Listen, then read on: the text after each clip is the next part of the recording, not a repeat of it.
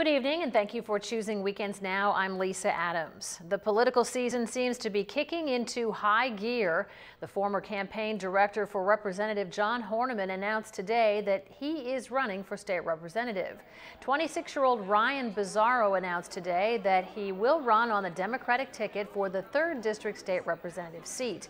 And 12 News was first to tell you last week that John Horniman has decided not to seek re-election.